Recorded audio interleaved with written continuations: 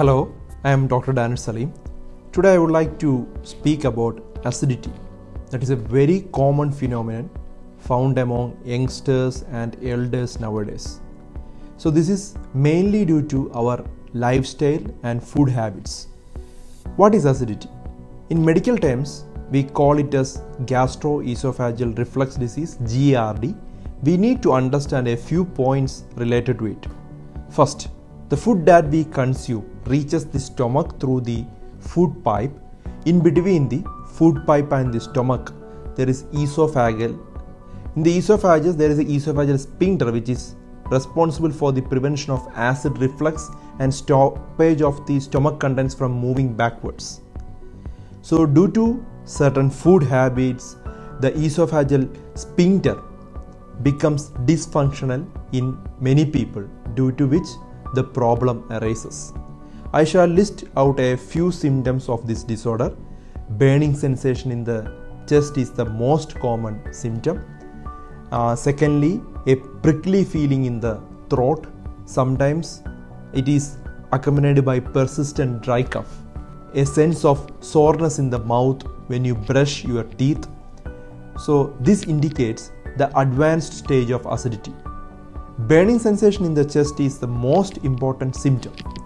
So people above 50 years of age with this symptom must immediately visit the hospital ER in order to confirm if it is not a heart attack. I have personally experienced such a situation in one of my family member, which proved to be fatal.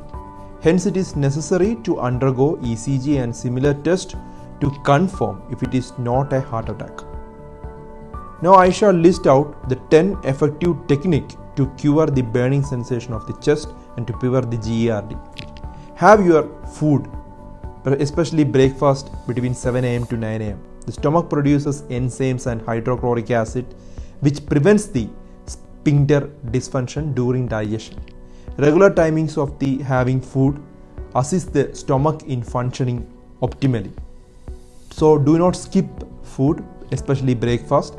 That might lead to complications in the future.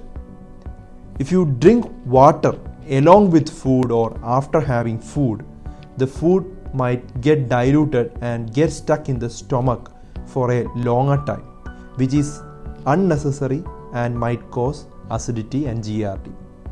The small and large intestine are responsible for absorption of the food. Hence, drink water half an hour before or 1.5 hours or 2 hours after consuming the food. 3.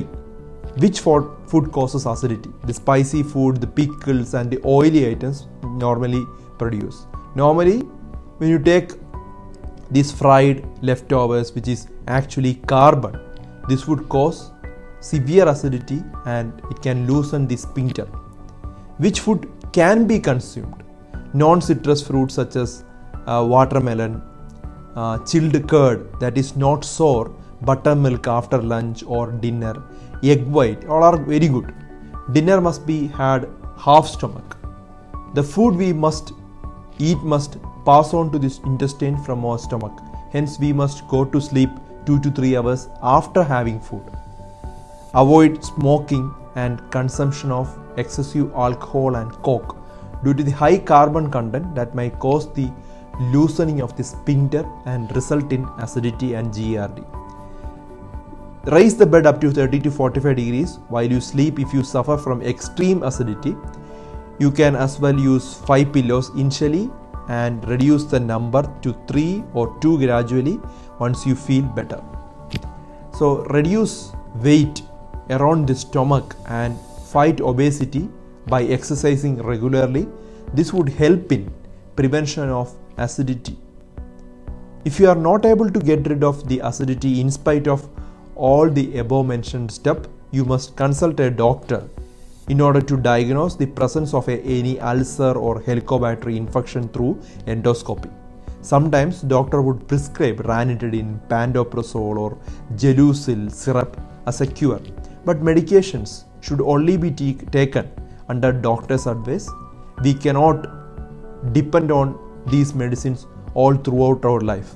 So it is better to enhance our lifestyle and food habits in order to prevent acidity. So kindly share this important information to everyone and help them stay healthy. Dr. D Better Life will come with another good topic soon. Take care everyone. Thank you.